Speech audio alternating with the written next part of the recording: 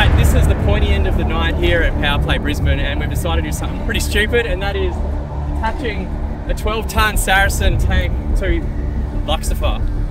What could possibly go wrong? I feel like I'm the only one at risk of doing something stupid with it. Well, I don't need a helmet in mine. I think I'm good with that. Yeah, I think you got armour to stop that. Well, what do you reckon's going to happen?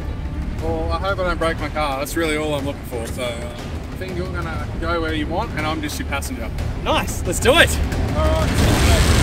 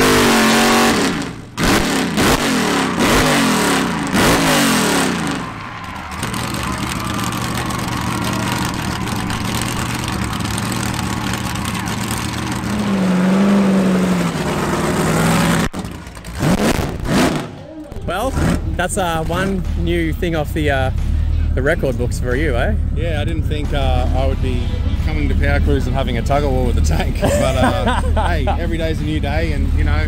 Well, Powercruise, you never know what's going to happen. I think 180 horsepower somehow beat your 1500. I had to go in reverse. 1300.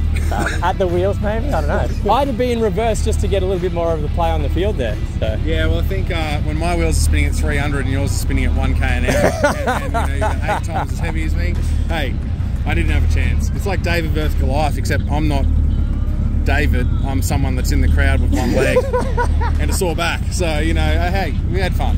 Is there a tank on the agenda for you in the future? Probably not.